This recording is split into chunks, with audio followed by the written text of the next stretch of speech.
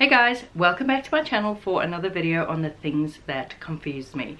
This is by popular demand. I made a video like this previously sharing some of the things that I just don't get, and I was asked to make more. So I have a whole list of things that I just don't get, but I want to start with a disclaimer that if you do these things or if you like these things, I'm not having a go at you, you're not wrong, they just don't make sense to me. So you rock on with your bad self and I will just be confused over here.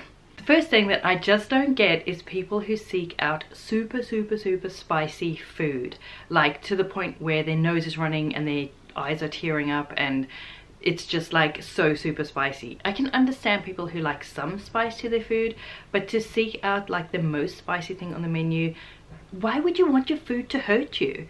And if it's so spicy, you can't actually taste any flavors. All you can taste is like the heat and your mouth's on fire, and it's not fun. So I just don't get that. I just don't understand how that's pleasurable. The next thing that I just don't get is how in America they put a microwave above the stove. How does that work? Because I just don't get it. I'll stand in front of my stove and I'll picture, like, if my microwave is there, it gets in your way. Like, you can't see what's going on. You can't lean over and like stir the pot at the back because there's a freaking microwave in the way.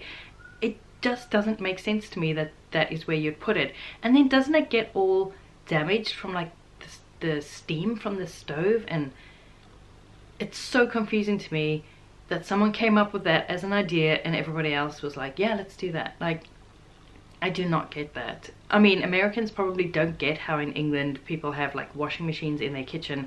That's just normal there. So if you are in the US and you have your microwave above the stove and you grew up with it like that, it's probably normal to you. But to me, I think it's the weirdest thing ever and I just don't get it. I don't understand why people are doing that.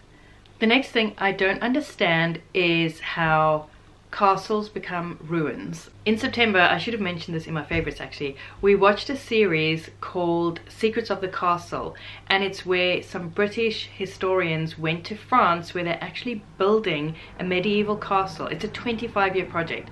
They're busy building this castle using medieval materials and methods, and so much work goes into it and so much time and so much effort, and they're building this castle, and these things actually happened in medieval times. They built all these castles with an enormous amount of labor and cost, and they just have gone to ruin. And I don't understand how something that is such a big important building could be neglected by so many people over so many years to the point that they're just like piles of ruined rocks. Like, that's just weird to me. I guess maybe people inheriting the castle found it too expensive to upkeep. I don't know, like, isn't it cheaper to upkeep a castle than to like build a new one? Because like people would be building new castles. Why don't they just buy or take over one that nobody else wants? I don't get it. I just don't get it, how a building can go, or like a big abbey or church or monastery or whatever, how they can go from these huge buildings that were so important to just ruins. I just don't get it.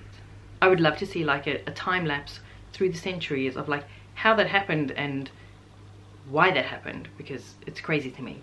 The next thing that I just don't get are half aprons. So you know the apron that you tie around your waist and it like covers your skirt? I don't get it. Like, what is the point of that?